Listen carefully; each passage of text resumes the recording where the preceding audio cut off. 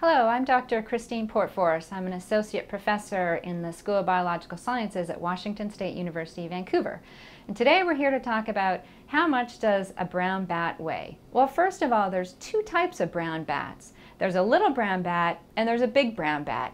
Now those names are a little bit misused because big is not really big. So a big brown bat weighs about 18 to 20 grams, which is about 3/4 of an ounce. And its body, in terms of size, is only about this big. And then when you put the wings in, it's about this big. And that's the big brown bat. The little brown bat, obviously is smaller. It weighs about 1/3 of an ounce, about 7 or so grams. And that bat is, its body size is only about that big.